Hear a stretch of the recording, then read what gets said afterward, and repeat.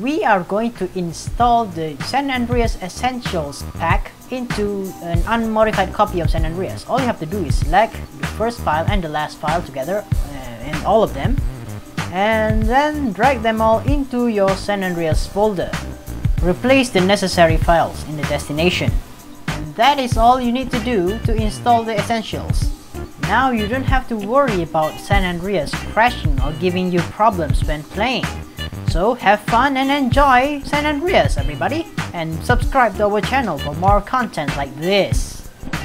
Yeah, and get yourself some colors, fool, and a haircut. It's embarrassing to be seen with you.